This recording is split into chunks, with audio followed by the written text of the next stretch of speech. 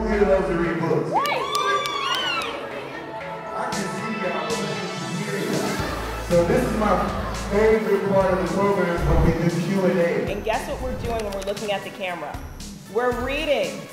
Our job involves a lot of reading, a lot of writing, and sometimes there is no script and you have to just speak off the cuff. How many of you feel creative, you like to draw, do different things? Reading is important, whether you want to be a news anchor like myself. Ready for Skippy John Jones? Yeah! You ready? Yeah. All right, here we go.